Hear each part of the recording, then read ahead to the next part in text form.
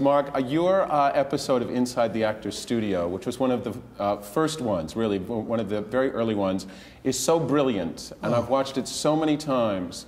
And among some of the amazing stories you tell on there, one of the ones that just so sticks with me is about your experiences in On Golden Pond.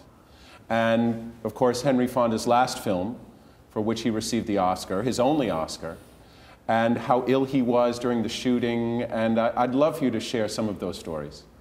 Well, you know, when Jane Fonda called me and asked me to do On Golden Pond, she had bought the play for her father as a kind of gift.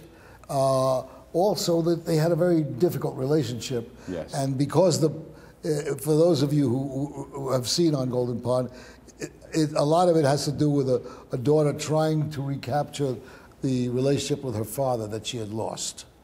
And that's why she bought the play, because she thought that she could heal her life by doing the play with him.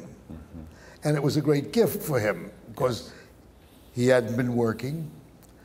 And she came to me and said, "Can you get us Katharine Hepburn?" I said, "Holy smoke." But I was able to do that. She was another miracle.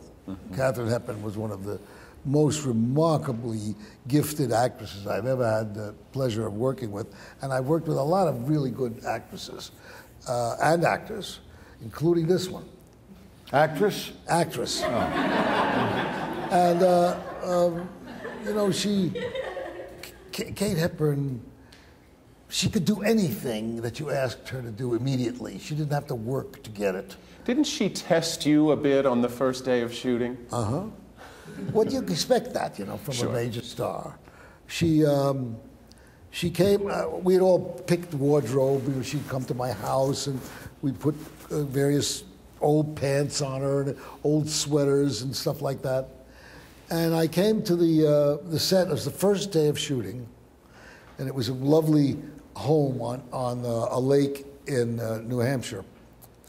And I'm laying out the first shot, a long dolly shot of the car coming into this house, and the wardrobe person came over and said, "You better go see what she's wearing."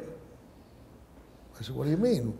"We've picked out the old tattered pants and a sweater, and what do you mean? I know what she's wearing." She said, "You better go back and see what she's wearing."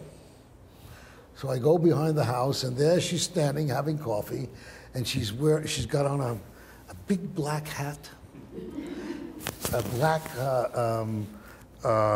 blouse, gorgeous silk blouse, and slacks, beautiful slacks. You asked if she's testing. So I walked over to her and I said, "Kate, we're getting ready to shoot. I think you better go put on the appropriate wardrobe." And she said, "Oh, this will be fine." I said, "No, that's not fine.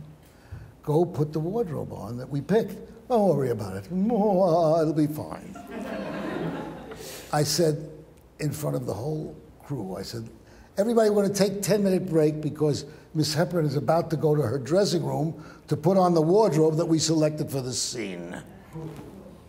And she rose imperiously, her eyes flooded with tears, and she whirled and went off and put on the appropriate wardrobe. That's great. Where was Hank? Hank was standing next to me, and the first thing he said was, "There goes the picture."